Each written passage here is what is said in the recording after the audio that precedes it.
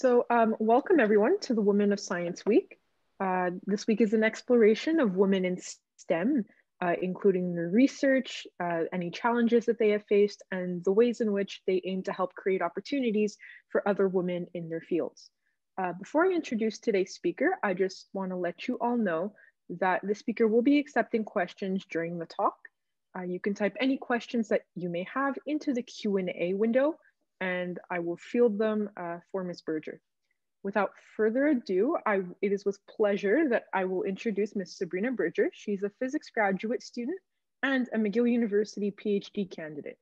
Today, she'll be speaking to us about how radio waves are being used by astrophysicists to study the universe. Okay, great. Can I get started?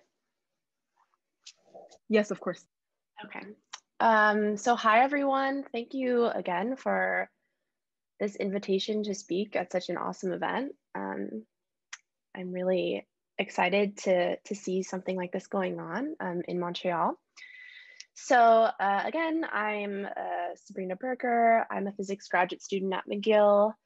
And I titled this talk Fast Radio Bursts in Me because although I'll be talking about my science, I also wanted to kind of weave out what actually got me interested in this very specific field and why I chose to study science in the first place.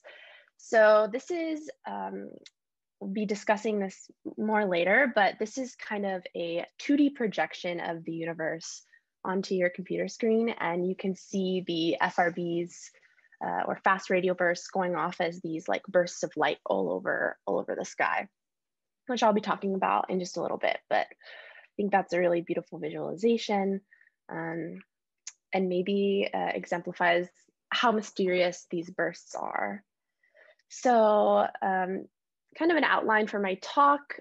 I'll go through what I like to call my tumultuous and thrilling path into science, because although it's been very fun and exciting, there's definitely been a lot of challenges. And a lot of times when I question whether or not I actually wanted to take this path. And then I'll talk about what radio astronomy is. So astronomy, I think most of us know, is the study of outer space and all the mechanisms, and astrophysics too. So there's astronomy and astrophysics. Astronomy tends to mean more of the observational side of looking at the stars, but and then astrophysics dealing with both the physics and astronomy. But I'll be talking more specifically about a subfield of both those two, radio astronomy. And then also fast radio bursts. So what are they and how do we find them? And then also a few things I wish I knew when I embarked on my journey through science. So I'll end with some kind of personal anecdotes on that. So I wanted to start by asking this question, why was I initially drawn to science? It was fun to kind of think about this again, because I don't often times think about the kind of first ideas that drew me to this field. But growing up, I was really curious about why things worked. I was always asking too many questions, sometimes annoying my parents. They were like calling me the 20 questions game, if you've ever played that. And I don't think I was thinking about this in the moment, but I definitely wanted a career where this was a desirable trait. And I was also really intrigued into thinking about maybe science as a career, especially because I wanted to know more about life beyond our own planet and whether it existed and kind of how people were studying that. So now I'll discuss a little bit about my path into science. So I actually grew up in California, near San Francisco, about 45 minutes east of San Francisco. And I spent most of my childhood interested in kind of the arts. I was really interested in music and theater, and I figured I'd end up as a musician and go to music school. So that kind of all changed when I studied abroad in Italy in my third year of high school. So I didn't actually like high school too much. I didn't have very many friends, and I was pretty shy and introverted, and spent most of my time just kind of by myself. But this year abroad really kind of gave me that push to come out of my shell, and I made a lot of friends.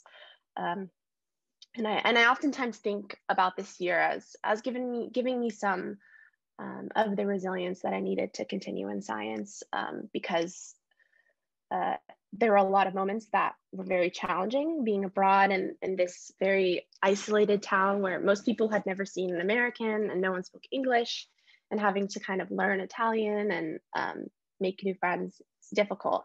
Um, and it was also really cool because my host father, so the father of the family that I lived with, was an astronomer. So this is Totoi. And he and I would spend a lot of time discussing different parts of astronomy that he was interested in, kind of what was going on in the field. And he actually was someone that kind of piqued my interest in astronomy more than I realized was there. And so I still kind of had in the back of my mind that I wanted to become a musician, but I was thinking, well, okay, this astronomy stuff sounds really cool. I could always maybe fall back on that. I don't really know anyone who's in science or professor or how you even make a career in this field, but I'll see. So then I came back to California, and I decided rather than going to my last year of high school, I would take a test and graduate early. And so I went to a community college, which is like a 2-year institution before transferring to a 4-year institution. I don't think they have the equivalent in Canada, but this is a common thing in the United States. And so I did my last year of high school there, and I actually went to a college advisor. And so at this community college, there were a lot of classes that they didn't have at my high school. So I was able to kind of get started and had to kind of choose what path I wanted to go on. So I went to my college advisor and I told her I wanted to do both music and astronomy. I was kind of torn between the two. I couldn't decide. And she told me, oh, okay, well, you really need to pick one. You can't do both. She was completely wrong. I wish I hadn't listened to her, but I ended up thinking, okay, well, I can keep doing music on the side as a hobby, and I'll study more seriously at school for astronomy and physics, which is something that you need to usually have a formal degree in to make a career in. So then I spent 2 years at this community college, and then I transferred to UC Berkeley in 2015 into their astrophysics and physics program. So while at UC Berkeley, I actually had a lot of difficulties, but I'm going to show kind of my highlights. So a lot of these photos are some of my best moments that kept me going in science, but I definitely struggled with the fact that the department was super intense, and there are a lot of people just kind of pushing each other around to get the best grade in class. And it was a very competitive kind of environment, which was not something that I was used to and that I'd seen in science before.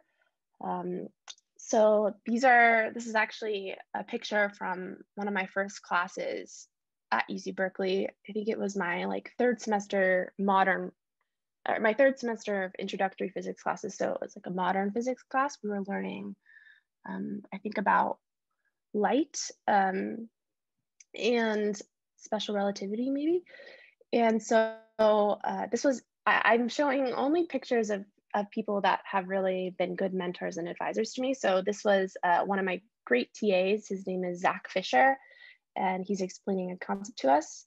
And I actually didn't do very well in this class. I struggled a lot. It was my first physics class that I took at UC Berkeley. And I remember after the class thinking, oh, I must not be cut out for this. I didn't do as well as I had been doing before in my previous classes. But nevertheless, I continued. So this is simultaneously while taking my first class, I was also doing a research project in experimental astrophysics. And we were basically trying to build a detector to detect gravitational waves. So maybe you've heard about in the news the waves that kind of Einstein predicted, but from the very early universe. So this was it's called a dewar. It's a cryogenic device. And because temperatures and thermal effects affect different parts of the telescope, especially the electronics a lot, and the measurements that we can make, we were trying to, we would kind of test the components of the telescope by putting them in this cooling chamber. And this was broken. And I actually was never able to fix it. They just kind of handed it to me and were like, okay, go fix this. And I did learn a lot about how dewars work, but I didn't end up making it work ever. So I think that this project definitely made me realize that I don't want to be working on kind of this experimental physics side of things. So this is a picture of me in one of my favorite classes, and a class that made me realize that I do want to work in maybe electronics or with circuitry. So I built one of like an automatic guitar tuner, which was really expensive online at the time. So you could kind of pluck a note, and then you would put the electric guitar tuner on the tuning peg, and it would tune the guitar for you. And that was a really fun project. And I remember being really excited when I actually was able to finish that, and it felt really cool being able to use physics directly to create something that I could use, and was really tangible. So also while at UC Berkeley, so I did that other project in the lab where I was working on trying to fix this cooling device. But what really kind of, I guess, solidified in me the most that I wanted to continue in research in astrophysics, especially, was working on a exoplanet project with Leslie Rogers, who was a postdoc at UC Berkeley. She's now a professor at the University of Chicago. And she was a really, really great mentor to me. I actually still talk to her today. And I think I had a lot of not so great research advisors while I was an undergrad, but she was exceptional and really was always been there for me in my academic career so far. And just briefly, so I wanted to just show a kind of culmination plot for my work that I did with her. So I was modeling rocky planets like our Earth, that are so mostly larger than ours, actually, because those are frequently observed with a lot of our exoplanet hunting telescopes. So this plot just kind of shows the percent difference. So how much bigger a planet would be from a constant temperature planet using more realistic temperature profiles. So hotter, 3000 Kelvin, super, super hot, constant profile, whereas 300 Kelvin is like a room temperature planet. So I was looking at how temperature affects this modeling. And that was a really, really fun project, but I ended up not going into exoplanets, which I'll discuss in the next few slides. So this is just a graduation picture of me. So despite all of these challenges while an undergraduate, especially dealing with mental health, super competitive environment, and being a transfer student, I still was able to graduate. Sometimes I felt like I was hanging by a thread, but I ended up finishing. And now that leads me more into kind of what radio astronomy is and how I got into it in the first place. So while I was still an undergraduate, I found a radio astronomy research internship through SETI, which is the Search for Extraterrestrial Intelligence. And they have a big SETI institute at Berkeley. And I'm not sure if maybe you might have heard of it through the screensaver that you can download, where you can actually they'll send data to your computer, and your CPU will do data processing for them. So they found a way to kind of harness the computational power of people's computer from all over the world. So this is like a screenshot from the screensaver, but it's since actually been taken down, sadly. But that was kind of how they rose to fame and were able to do data processing so efficiently without the need for huge supercomputers. So another great mentor, like who are all these people popping up? This is another postdoc, Dr. Vishal Gajar, who was also a great mentor for me. And together we worked on a SETI, so this search for artificial signals from outer space, and a fast radio burst pipeline for this huge and new telescope in China. So this is the 500-meter aperture spherical telescope in China. It's the largest radio telescope in the world. This is a side view of it, and it looks kind of like a monstrosity to me. Still really beautiful. So we worked on developing a pipeline to look for these two types of signals for this telescope. But we never actually went there. So it was actually completely from California, just writing the software and working out everything from afar. And then we did have some people from our group go there and install the system and everything. So that's what first kind of introduced me to radio astronomy, but I should take a step back and actually explain what radio astronomy is in the first place. I remember when I was first learning about light, I kept seeing this diagram over and over again, and it never really occurred to me how important it was until I guess I started studying radio astronomy. So this is the atmospheric opacity, so how much of light can actually pass through the Earth's atmosphere. And so you can see that most of visible light can, but we actually have to put telescopes into the upper atmosphere that want to observe gamma rays, X-rays, and ultraviolet light, or even infrared. But we're also able to observe radio waves, mostly unhindered through our own atmosphere, so we can leave telescopes at the Earth's surface. But then, of course, long wavelengths or super low frequency radio wavelengths are still blocked.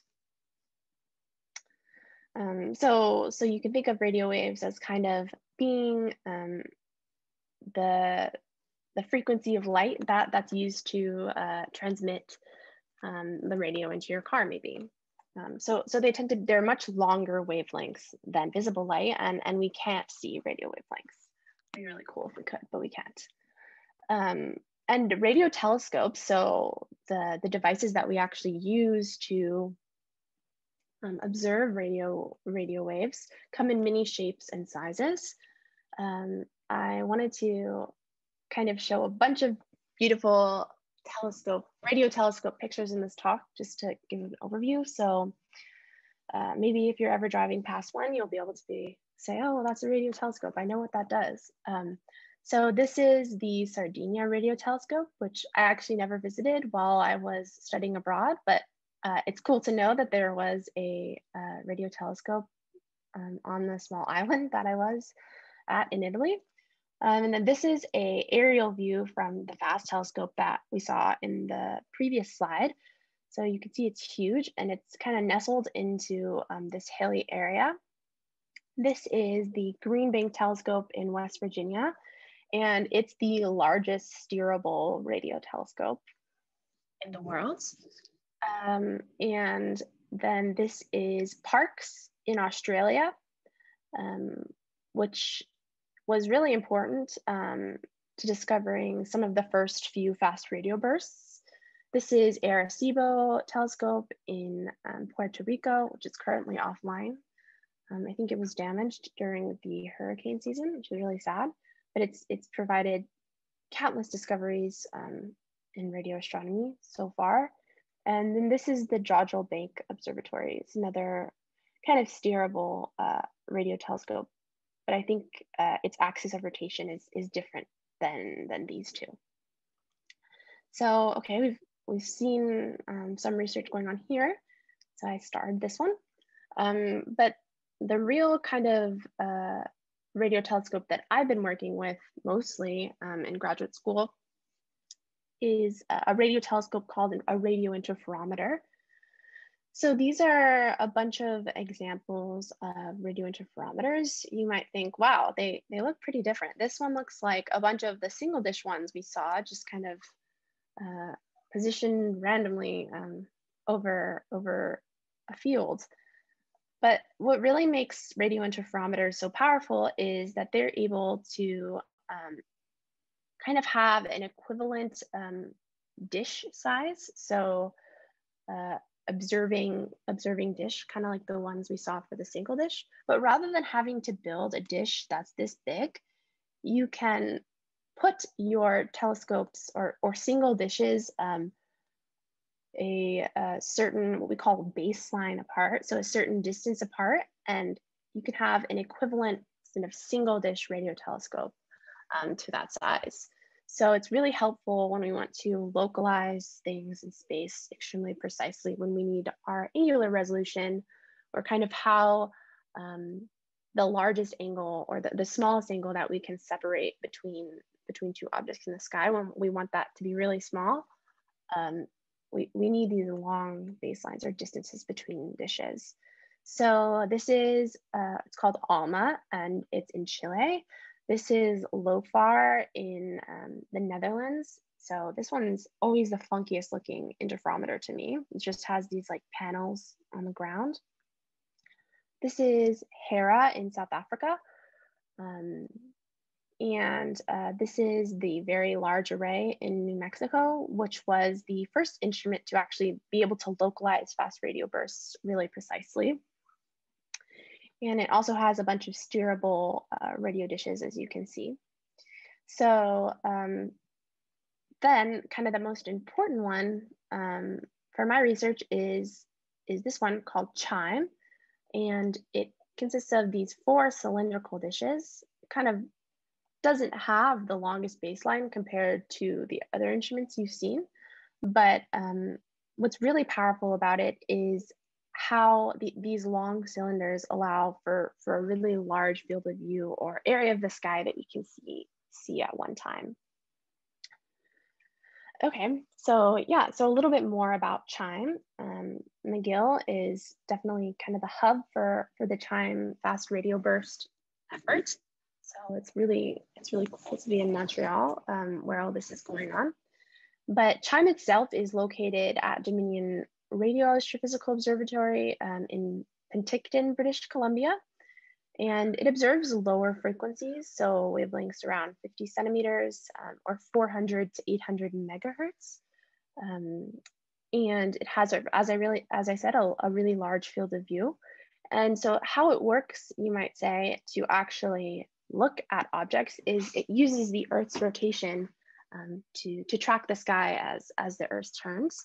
So it has this huge field of view. It's always on the sky, but of course, the sky above CHIME is not the same at all times. So it's able to kind of sweep through parts of the sky like this. Oops. And it was actually originally designed to study the history of the universe. Fast radio bursts were kind of an afterthought. And it ended up being extremely powerful to look for fast radio bursts because of this large field of view that it has. So if you remember in the first slide where there were all these bright flashes coming up all over the sky, you can imagine if we don't have a large area that we can observe with our telescope, then how will we be able to pick up? Our chances of actually observing one of those bursts is a lot less. So, okay, I gave kind of an introduction to radio astronomy. Feel free to ask any questions you might have about that, but I'll also now talk a little bit more about the specifics of my research and looking into fast radio bursts. So, okay, there you go. So what are fast radio bursts? They're these really highly energetic radio transients. So kind of let's unpack each of these words. So transients, meaning that they last just a few milliseconds. So if your eye could see radio wavelengths, it would be the brightest thing on at the time. But our eye can actually only observe things lasting at least 13 milliseconds. So it might be too fast and your eye might not even pick it up if you had a radio telescopes as eyes. So they're really fast bursts and they're extremely bright, the brightest things in radio wavelengths at the time that they go off. And they're these highly dispersed pulses, which I'll talk about in the next slide. And they also have an unknown origin. So we don't know exactly what's causing them yet. So what do I mean by dispersion? So I put, for all of those people maybe in calculus or taking calculus, and that's okay if you haven't, it's totally fine. You can kind of think about this as being a sum, this integral. So in technical terms, it's the integral of the electron density between us and the fast radio burst source. And in a visualization kind of way, if you've ever shined light through a prism, you know that you can break it up into its different frequencies of light or different colors. And though in radio wavelengths, we don't necessarily have different colors of light, the same thing happens with the radio frequencies.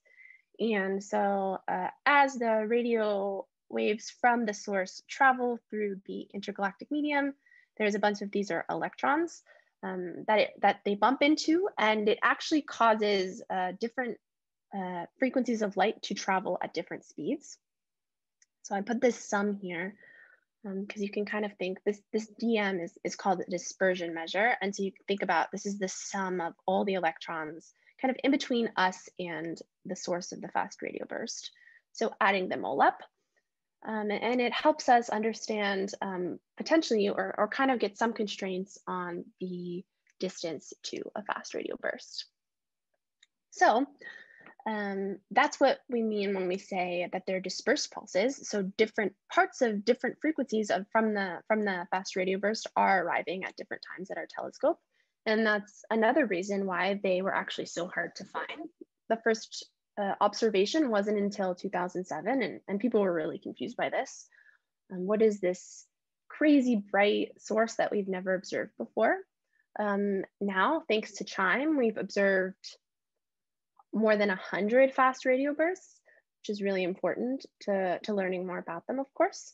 But the reason is, one of the main reasons that it was so difficult was, of course, we didn't have telescopes with this huge field of view, and also that we didn't really have software in place to de-disperse the signal as it came in. So this is a super physical, I should say, plot of one of the most famous fast radio bursts. It's called fast radio burst 121102.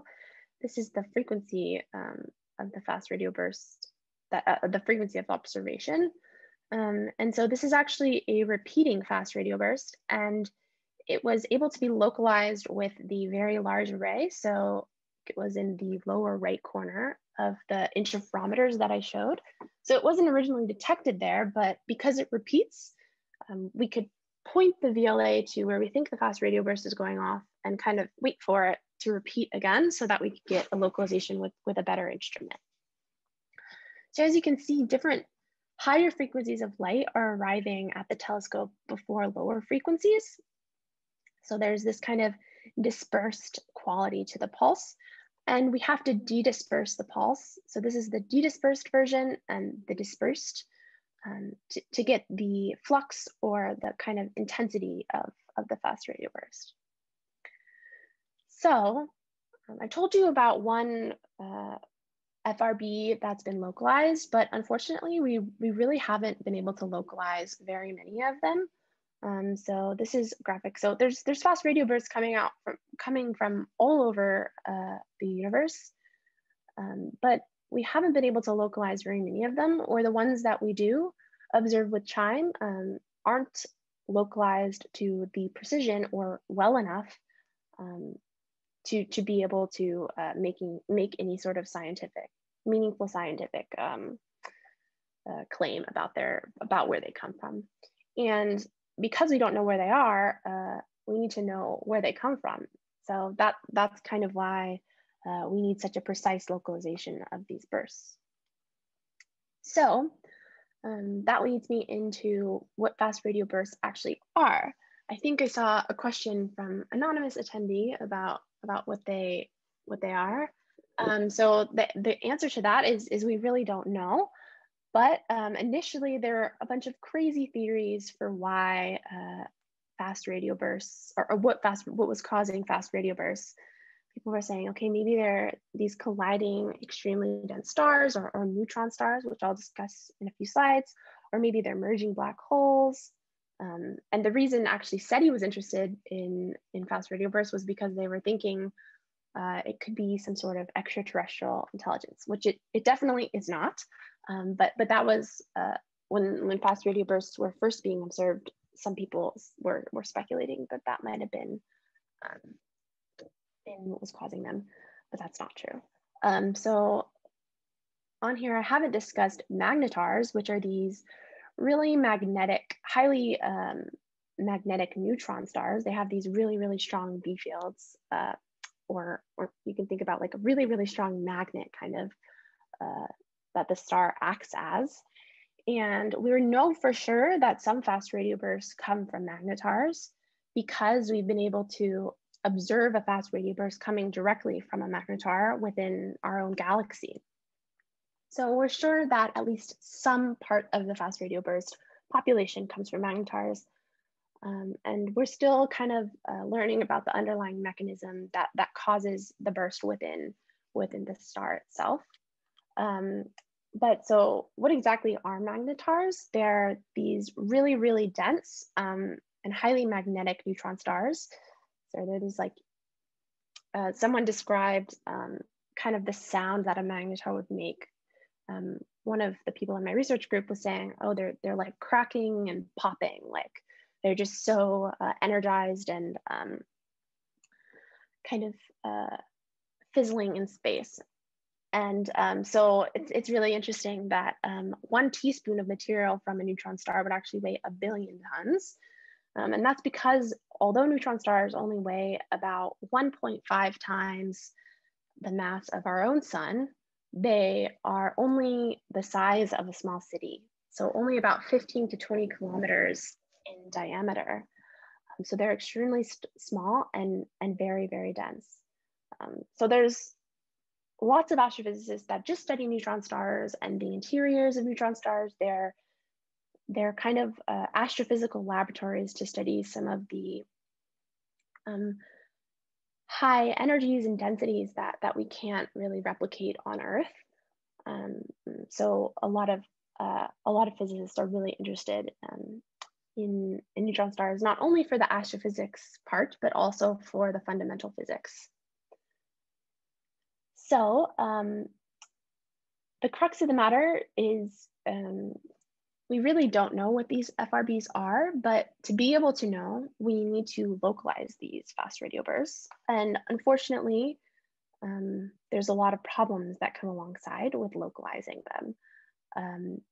We're finding the most fast radio bursts than any other telescope with CHIME, but we don't have enough, a long enough distance between kind of telescopes, or what we call baseline in interferometry, to localize the fast radio burst well enough. So CHIME is saying, okay, we're going to take care of this. We're going to add more sites. So this is the original CHIME site in Penticton. This is the CHIME site just about, I think, maybe 10 to 20 kilometers away, pretty close by. And then we're also going to put another CHIME instrument in Algonquin National Park. And then also at the Green Bank Observatory, where you saw that Green Bank telescope, the largest steerable radio telescope, we're going to put another CHIME cylinder or telescope at the observatory because it has very low radio frequency interference because not very many people live there. It's pretty remote. So you can already see that, wow, the distances between these two telescopes are huge. That's going to increase our localization power drastically. And we're going to be able to localize FRBs to their galaxies, the galaxies that they come from, and even within their galaxies, maybe. And you can see that, so the smallest angle that telescope can tell the difference between, or what you might know as angular resolution, is about a wavelength of the light that you're observing over its baseline. So we know that the wavelength is about 50 centimeters, and you could see, okay, if we divided 50 centimeters by thousands of kilometers, we're going to be able to observe a really small angle. And of course, that's a really rough estimate because there's a lot of other factors that come into play. But that just kind of gives you an idea. Maybe you learn this as the Rayleigh criterion in your modern physics or electromagnetism class. Okay, so time is adding more sites. Oops, I accidentally went back one slide. But getting more into the research that I'm actually doing, just because CHIME is adding more sites doesn't mean that localizing fast radiobursts is going to be super easy. There's lots of problems. So this is the atmosphere, different parts of the atmosphere that you might have studied before. And the key one here is the ionosphere, which affects radio wavelengths, and especially longer radio wavelengths. If you remember back to the electromagnetism spectrum that we saw a few slides ago, you saw that long wavelengths exceeding a certain wavelength threshold were all cut off and couldn't make it through the Earth's atmosphere. So you'd have to move outside to actually observe them.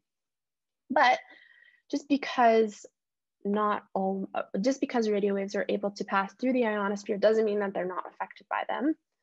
And the ionosphere is so like 200 kilometers above the Earth, and where the aurora borealis kind of takes place, if you've ever seen that before. So this is a video showing the effects of the ionosphere on a source. So you can see that if we want to localize this is not a fast radio burst, but say it were, this FRB, it's jumping all over the place due to the ionosphere causing kind of refracting and causing the light to bend as it moves through that part of the atmosphere. So it makes it much harder to localize fast radio bursts. So 20 arc minutes, that might not seem very important to you initially, but 20 arc minutes is a lot larger than the scales that we want to localize these things at. It's more on the milli arc second, so orders of magnitude smaller than this than the height of this image. So you can see that the ionosphere really has a very annoying effect on the radio waves that pass through the atmosphere. So how do we deal with this effect? It turns out that there are a couple different ways we can do this, and we work on this through a part of observational astronomy called calibration. So that's where we have to correct for all the systematics of the telescope and the atmosphere. We have to make sure that those effects are kind of subtracted off or divided off before we can get our actual signal. And so we're able to use pulsars, which are these neutron stars that we talked about before, emitting precise pulses. And this doesn't show it so well, but if the pulse is pointing towards us, or if its angle of rotation happens to be that the pulse passes by the Earth, they're actually extremely precise, and they can actually, they're referred to as kind of sometimes these astrophysical clocks, because the time periods of the pulses are so precise and happen at such predictable times. So we can use pulsars to do some of this ionospheric or ionosphere correction that I discussed. But the problem with pulsars is there aren't always there isn't always a pulsar in the field of view at the time that we need it. So we're not always able to have a pulsar that we know really well, that's well localized, and that's bright enough. We're not able to always have one of those in our fields of view at a given time. So the way that we're trying to get around this, or maybe use pulsars in adjacent with is this is to use GPS satellites, so global positioning satellites. Your phone actually does this. So I think your phone has a localization precision, so it can tell where you are on Earth, something like 10 to 15 feet. So it does have to do some ionosphere correction because there is the radio wave being affected by the ionosphere as it passes and gets to your phone. But the good thing about GPS satellites is there are 24 of them, and they're always going to be in the field of view of our chime outriggers at any given time. So we can use them kind of like we do pulsars. They're really important, not only for localizing you on this planet, but they could also be very important to localize a fast radio burst light years away. So how can we actually use these GPS satellites? So this hasn't been done to the extent that we're doing it at CHIME previously. So a GPS satellite sends a signal to GPS antenna on Earth. This is a GPS antenna in the McGill Physics building that I'm using. And so this little thing, it's like almost the size of my hand, will pick up a signal from the GPS antenna or multiple GPS antennas, and it'll actually pass through a wire in the ceiling that goes to another room, and it'll be input into these crates here. It's called like an analog to digital converter, and the signal gets converted to something that a computer can read. So I won't go into the details of this. I honestly don't understand it very well, but that's for my kind of friends that are working on the nitty-gritty of the electronics for chime. But there are these boards that go into the crate. So each of these kind of slices you can see has one of these boards, and you can plug it in and it'll do that conversion for you so that you can read the data on your computer. So that's the way that we're studying GPS satellites, and hopefully we don't actually know how well this is going to work yet. This is ongoing research. Hopefully, eventually, we'll be able to get some ionospheric correction using both pulsars and GPS satellites, so that we can localize FRBs to precision that actually puts them within a galaxy.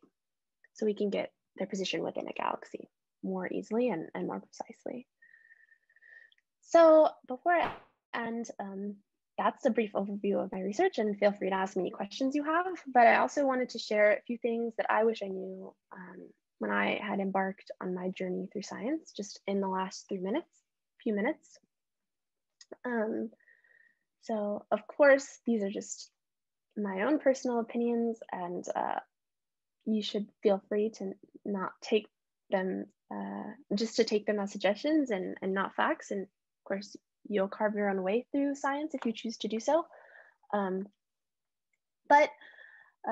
Anyway, these are some things I wish someone had told me. So I think the first one is that grades really are not everything.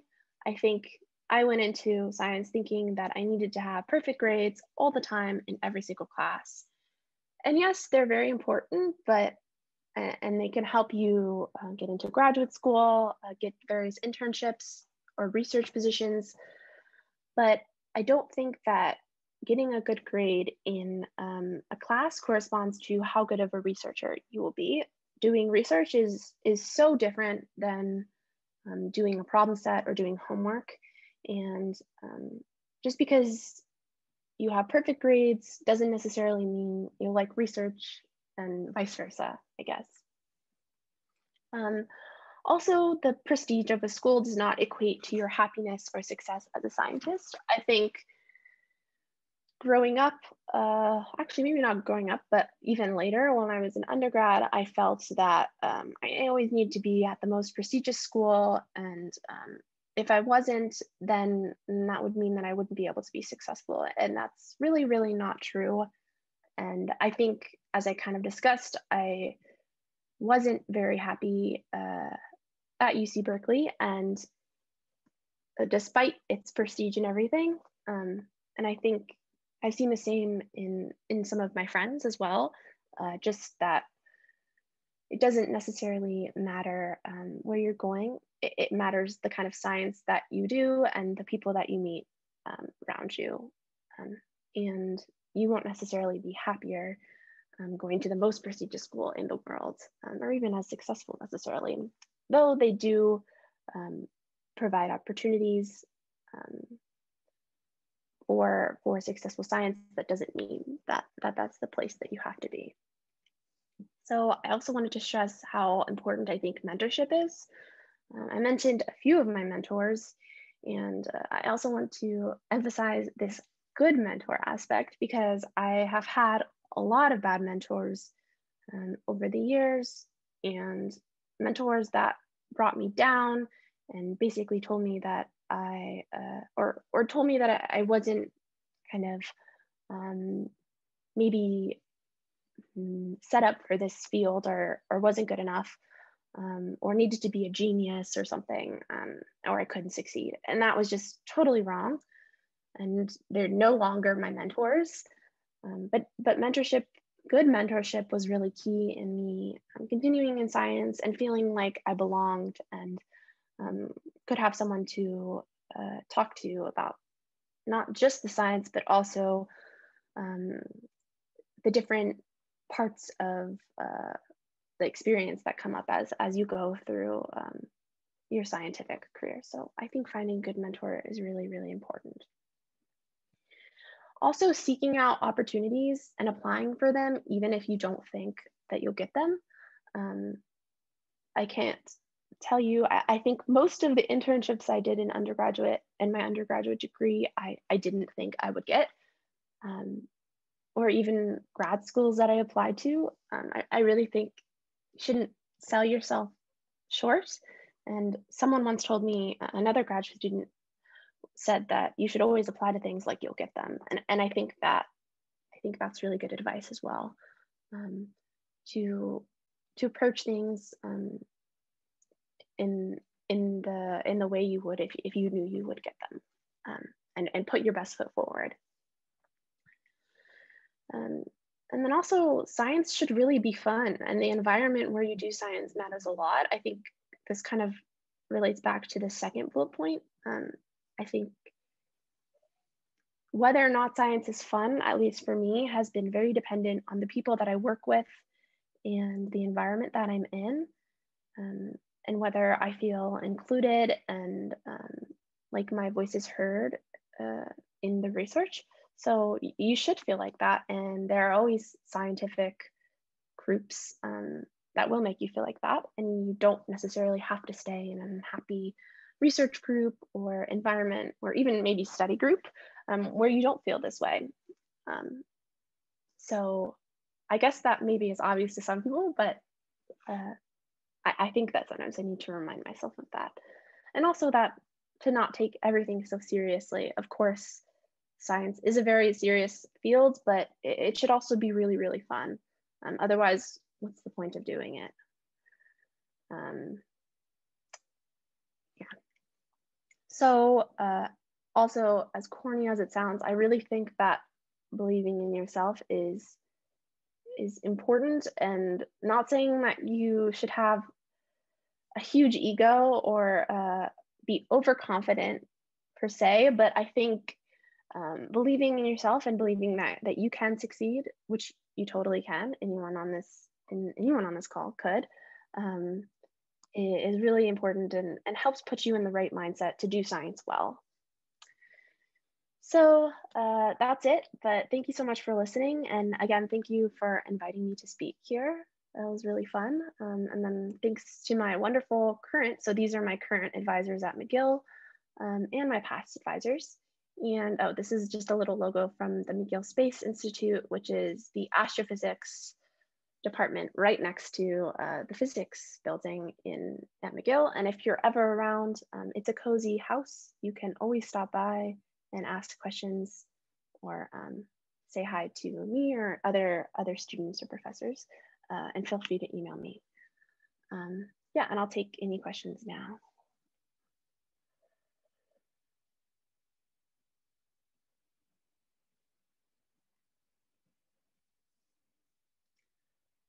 Okay, I see that there are a couple there are a couple questions coming up. There's one, is it true that FAST, so the huge radio telescope in China that I showed, found extremely bright radio bursts from a magnetar? I remember reading it in a scientific journal, and I would like to know your perspective on it. So FAST did, I think, do follow-up observations of fast radio bursts from the magnetar that I showed. So it's the neutron star, with a super strong magnetic field. But it wasn't the one that actually discovered the fast radio burst in the first place from this magnetar. But it was really important still that they were able to follow up and see it, because FAST is a super powerful instrument. So it was able to provide more insight into that, and having more measurements from different instruments is always good. Okay, so looks like there's another question. What do you think is a solution to the Fermi paradox? If the universe is so big, it is so likely to have produced intelligent life on other planets, so why haven't we met any extraterrestrials? So the Fermi paradox being that we should have already seen sort of signals from intelligent life, given how big the universe is. This is a hard question. I think there are a lot of different ways that people answer this, and also the discussion is still ongoing. Scientists that do steady work are still confused about that, and that's the main reason that they're still able to get funding to work on such kind of a niche subfield of astronomy. Is that we do expect to see extraterrestrial signals, but we haven't. I think, I guess one reason I could put forward for that is just the fact that we've been, maybe our instruments aren't sensitive enough to what the intelligent life might be emitting. I'm not saying that there is even intelligent life, but maybe we're just not looking at the right frequencies, or our telescopes aren't kind of crafted for looking at the signal that we should be. But hopefully with more time, that will change. Okay. And then someone said, if grades aren't the most important, what would you suggest we do in terms of schooling afterwards? Okay, well, I can answer this question, I think, from an academia trajectory standpoint. I think rather than focusing so much on what your letter grade is, or number grade, I guess, it's more important to think about whether or not you like doing research in science. I think getting a taste of what scientific research is like is way more important, and also doing scientific research is a little bit less, or is a little bit harder to, I guess, quantify in terms of a grade, like how well you do it. So I would say getting as much research experience as you can, and in your classes, of course, focusing on doing well, but at the same time focusing on doing well in the sense that you absorb the most material, and are really trying to learn the concepts, rather than just trying to, get the best exam score, which doesn't necessarily mean you've learned the material super well. So I think that's what anonymous attendee asked, but feel free to ask a follow-up question if that wasn't it. Has being a woman in science ever added to your difficulties in your course? I think that's a hard question. For me personally, I definitely say it's been sometimes hard for me to be one of the only women in the room. But luckily at McGill, there's a pretty even split between women and men. It really depends on the department. But I think definitely at times, I remember at a conference, I had to get lunch with my research advisor and all of the other people in our group that I'd never met before. And it was like 6 or 7 guys and just this one girl at lunch during the conference. And I felt kind of uncomfortable about that, but it wasn't that anyone made me feel uncomfortable. It was just sort of in my head, like, why am I this only girl? But I think definitely finding a good mentor, again, sorry to bring that up, is really helpful in this, and to see how this person has dealt with those things. And I think scientists should make everyone feel included. So it shouldn't add any difficulties. And that's why we're having this week, so that we can discuss ways that it will be less difficult, and it will be to see other women's experiences in science. Okay, Sarah said, do you find you were able to achieve things in your personal life throughout your whole journey, or did you find that your career took up too much of your time or energy? So this is a good question. I think, well, I guess, I think the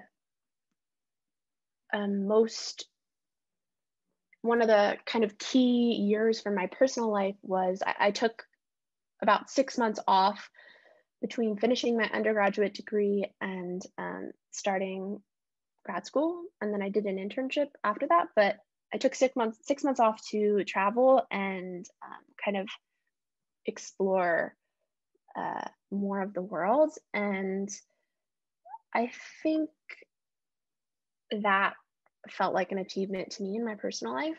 I think that my career has definitely taken up time and energy that I wish that I could have committed to my personal life at times, but it's also because academia and research is pretty open and you're able to work flexible hours, it's allowed me to devote time to my family and personal life in ways that I might not have in another career. So I think it's mixed, and you definitely just kind of have to make sure that you find time to do both of those. But I'm still learning, and it's ongoing. Okay, let's see. I guess, should we be ending in about 2 minutes? I can answer a couple more questions. You can always email me if I don't get to your question. So tips on not letting the discouragement of teachers get to you when you are passionate about sciences.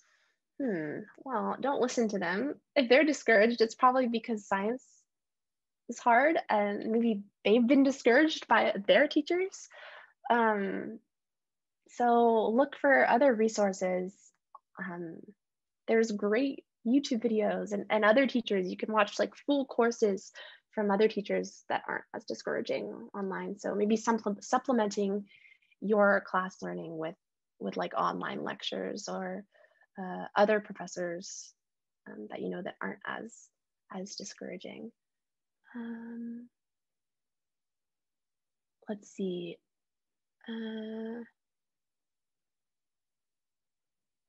I guess there's another one. What would be the pros of going into a physics major and postgraduate studies compared to going for an engineering bachelor's degree? That's an interesting question. I think that I've seen people do their physics degree in undergrad and go to graduate school in engineering and vice versa. I've seen people with even like music degrees or drama degrees in physics, and then going back and taking some more physics classes and applying to grad school. So I think it doesn't necessarily need to limit you. I think if you do have an engineering degree, sometimes, or it will open up more industry jobs, maybe right away, like they'll be more easily seen. But even if you major in physics in undergrad, you can definitely fit the criteria for the engineering degrees anyway, or engineering jobs anyway, and you just kind of have to seek them out a little bit more. But you definitely still qualify for a lot of engineering jobs. So I'd say if you're sure that you want to go into industry, maybe then you go for the engineering bachelor.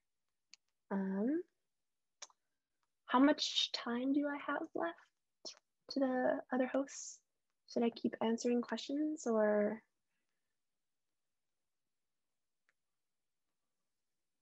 Angelica, okay. I think it would be a good idea to kind of start closing it off now. Okay. So Yeah. we'd just like to take this opportunity to thank you for coming to speak with us today. Your talk was very informative. It was honestly very eye-opening. And I think especially in the context of today with, school having moved online, it was most likely very moving for a lot of us to hear your words of encouragement and to kind of keep pushing us to kind of pursue the subject that we're also passionate about. So we're now going to open up the chat in case anybody else would like to write a couple words of thanks or even just kind of point out a couple of key takeaways that they've taken from today's talk as a show of gratitude. And then we'll kind of end the webinar.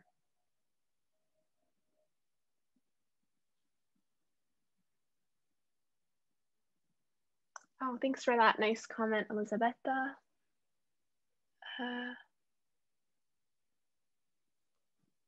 Yeah, thanks so much for organizing this and for coming, taking the time this morning.